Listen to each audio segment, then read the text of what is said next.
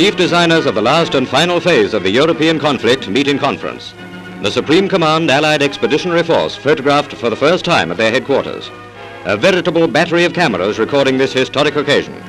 While Generals Eisenhower and Montgomery converse together, we see the new shoulder flash on General Montgomery's battle dress. Yellow crossed swords over a blue cross on a crusader's red shield. Air Chief Marshal Sir Arthur Tedder is Deputy Supreme Commander.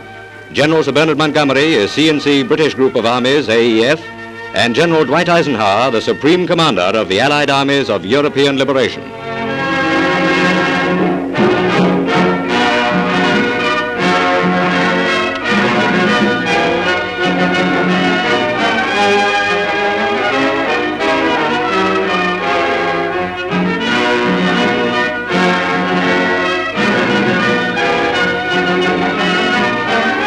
Seated left and right of the table are Lieutenant General Omar Bradley, Senior Commander of American Ground Forces, and Admiral Sir Bertram Ramsey, Allied Naval Commander.